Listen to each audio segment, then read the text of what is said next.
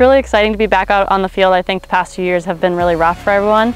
I think we all have really high expectations, especially coming in first place for the conference and then, falling a little short in the championship. In terms of how high our goals are, I think they're pretty stacked. We want to do really well. In terms of the midfield, we have some really strong returners coming back, like Aaliyah and Caroline, and then I'm excited to lead that as well.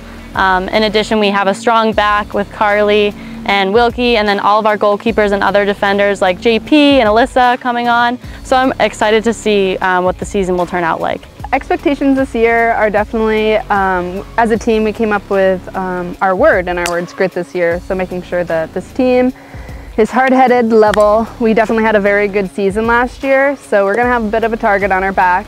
But as long as we stay humble, I think heads down, focus on what we want to accomplish in the end, it should be a really good season. Our expectations are high this year. Expectations are to get back to postseason, to hopefully get back to the championship game. That's the goal.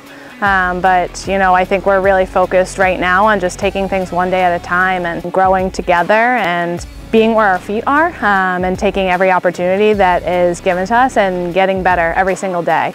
I think that's the most important thing, just focusing on things one day at a time. This senior class is very, very strong. This is the first class that I've had for all 4 years. I'm really proud of them for getting to this point, and I'm expecting a lot of good things from them this season. I really believe in them. This coaching staff is incredible. I couldn't do this without them. We have Coach Courtney. She works with our goalkeepers and defensive unit.